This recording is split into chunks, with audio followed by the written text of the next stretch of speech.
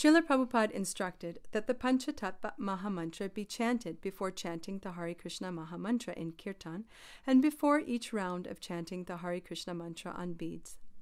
To derive the full benefit of the chanting of the Maha Mantra, Hare Krishna, Krishna Krishna, Hare Hare, Hare Rama, Rama Rama, Hare Hare, we must first take shelter of Sri Chaitanya Mahaprabhu and his associates, the Pancha-Tattva, who are glorified by this mantra.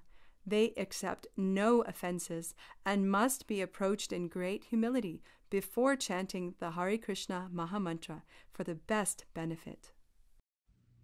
Jaya sri-krsna-caitanya, prabhu nityananda, Sri Advaita Gadadhara, Shivas Adigaura Bhaktavrinda.